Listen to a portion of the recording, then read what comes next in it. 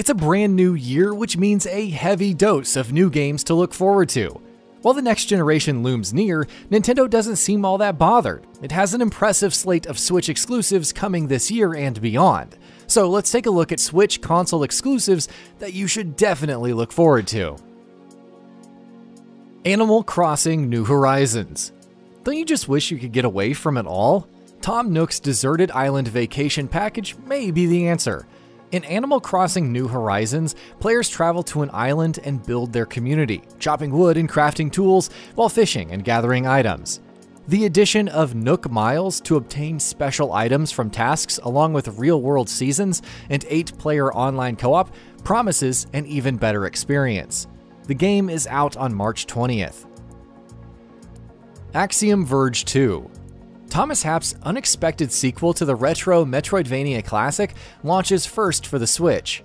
Set before, and also somehow after the first game, Axiom Verge 2 offers new abilities, new environments, and pretty much new everything. It sees Globe 3 conglomerate owner Indra discovering a strange new world as mysterious voices call out to her. What does it all mean? Well, we'll find out later this year.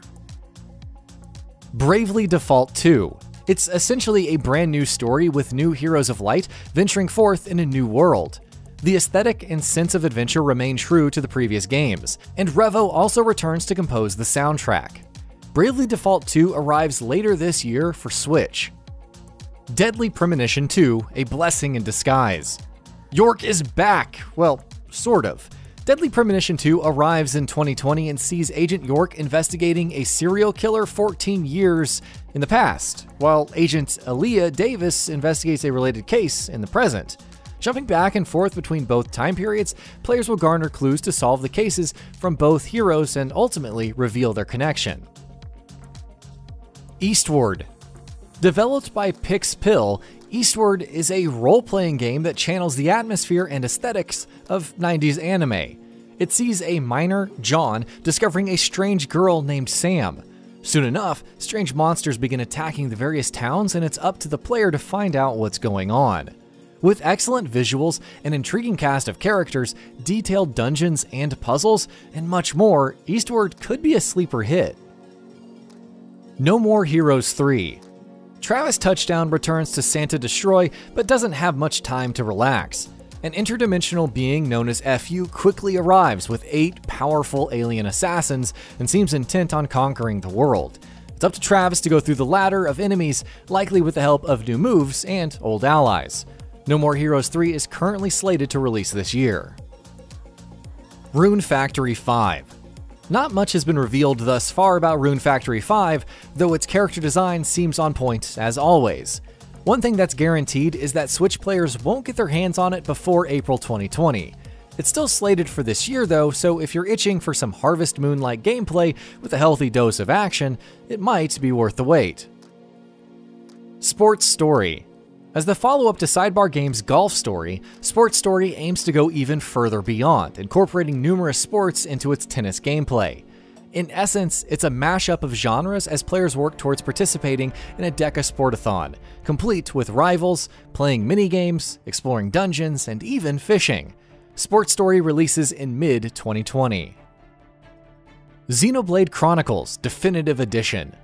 More of a remake than a port or remaster of the Wii Classic, Xenoblade Chronicles Definitive Edition looks simply amazing. Focused on the war between the descendants of two titans, Xenoblade Chronicles offers an extensive scale, a real-time battle system with attack chaining, and a memorable story. The Definitive Edition also seems to contain cut content, restored in all of its glory. It's out in 2020 for Switch. The Legend of Zelda Breath of the Wild sequel. A follow-up to one of the greatest games ever made, and it doesn't even have a proper title. No matter though, the sequel promises a darker tone set in the same world, which should be interesting given how grim the original premise was.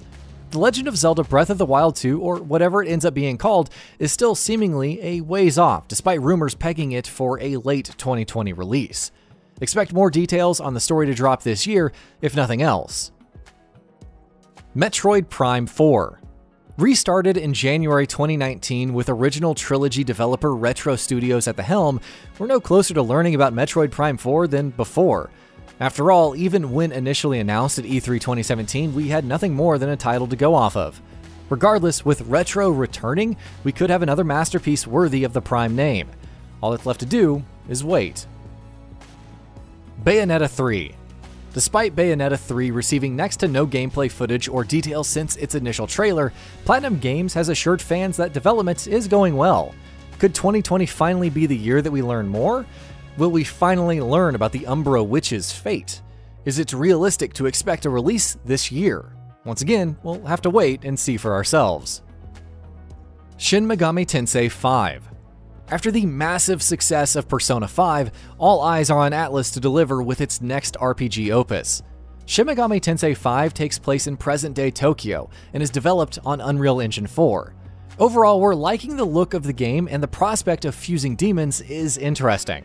Atlus has promised more details this year, but we wouldn't be surprised if it slipped into 2021. And that about does it for this video. If you enjoyed what you watched and want to see more from Gaming Bolt, you can always hit that subscribe button and turn on the bell icon next to it. That way you will never miss any of our videos.